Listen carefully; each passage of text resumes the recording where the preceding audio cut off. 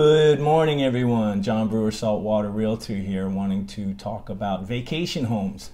I know that's an option for a lot of people up north looking to come down to the beautiful South Florida, Delray Beach, Lake Ida area.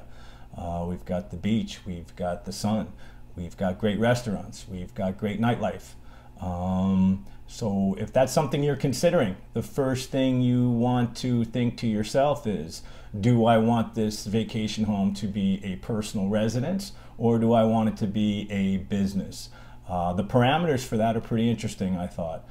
14 days or more, and it is a business. 14 days or less, the revenue that you generate in those 14 days is non-taxable.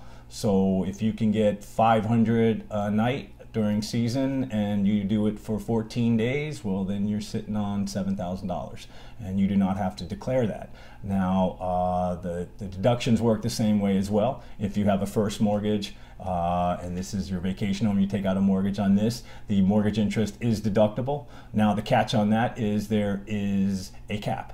So $1.1 million combined, not individually per home, is what you are able to deduct.